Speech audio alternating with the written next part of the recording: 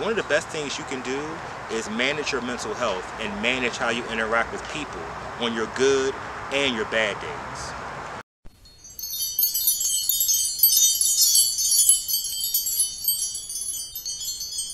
I was thinking about something earlier today, and I was talking with my mom, and basically I was just sharing with her that when I have my bad days mentally, when I'm really depressed and my anxiety is like through the roof, the best thing I can do is to not bring that negative energy or that extra energy around other people that may not be equipped to deal with it or equipped to manage that or handle it or even understand it. What they'll try to do is they will try to make you feel better, or they will try to tell you to snap out of it, or tell you to alter your state so that way you don't bring the mood of the room down.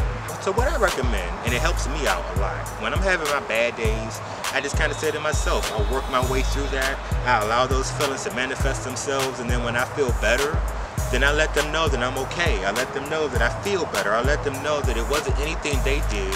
I just had to manage that better for that day. Let me know what you think, how you feel. How do you manage it when you're having your good days, your bad days, when you're up or you're low? Do you think that you should potentially isolate yourself until you feel better, or do you think that it helps to actually be around other people? I want to say thank y'all so much for checking this out.